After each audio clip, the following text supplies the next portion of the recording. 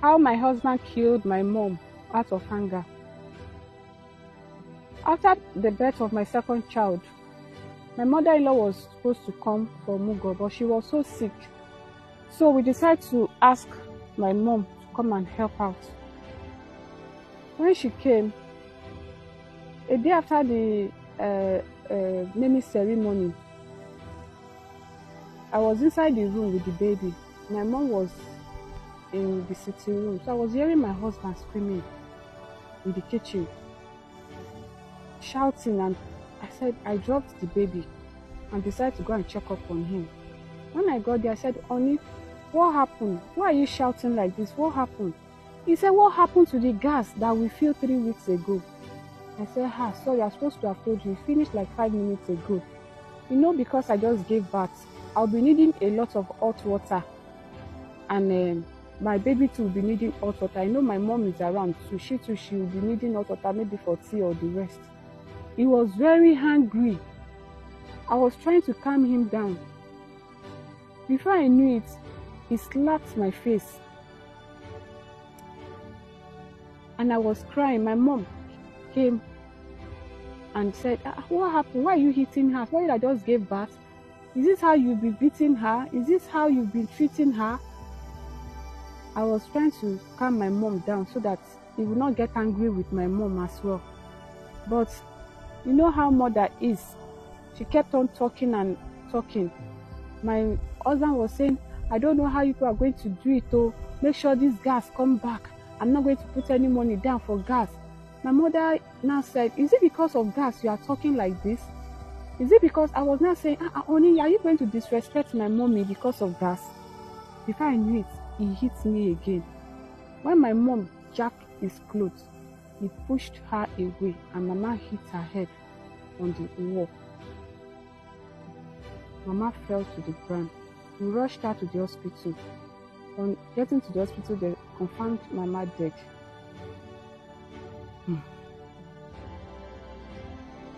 I have to lie to my father and my siblings that Mama fell from the stairs. She hit her head. Mama has been buried now. But I don't know, I can't forgive him because each time I look at his face, I remember what happened. It's over a month now, but the wound is still so fresh on my mind. Even though he has asked for forgiveness, but I'm so scared that something else will not happen again. So I don't know if I should leave the marriage or I should continue.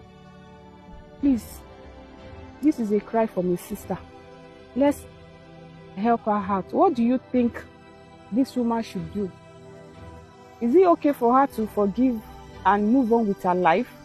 Or she should just leave the marriage? Because a man that can do what he did out of anger is most likely to do another one again. So please, let's help, let's reach out through our comments. What do you think this woman should do? Do you think she should just leave the marriage or she should continue? Thank you very much. May the soul of this woman rest in perfect peace. Yes. The thing is this. In some situations like this, we need to be calming down. This lady is asking a question if she is to leave the marriage or to stay. The truth of the whole matter is that the death of the woman is like a wound that will be very, very difficult to heal in that family.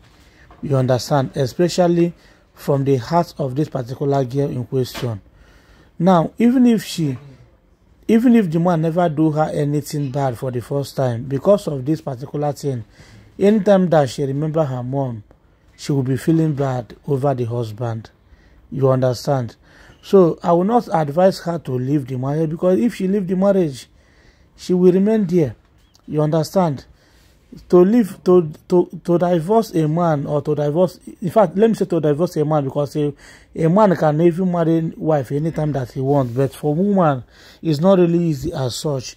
But if the man never do anything, since he's asking for forgiveness, I will advise you just to forgive him. But if he have wicked heart, if he have been treating you bad, anyway, this is not the right time to leave. But if anything occur, you use that as an opportunity or an excuse to leave the marriage. You understand? But before anything, you need to use your tongue and count your teeth, because if you are seeking advice from the audience, some people will advise you based on their own understanding and perspective. You understand? So I think communicating with your family will also be a nice decision. My humble opinion. Family, you can share your own opinion or advice on this woman. I just come across this particular video on Facebook. I said that I'm going to share to my online family to know what is your own opinion, because I know that some people who are watching this video say have experienced this kind of thing or the other, or some might still experience it in future. I believe the comment section is the best place where we can learn and know things that are happening in the world. Thank you.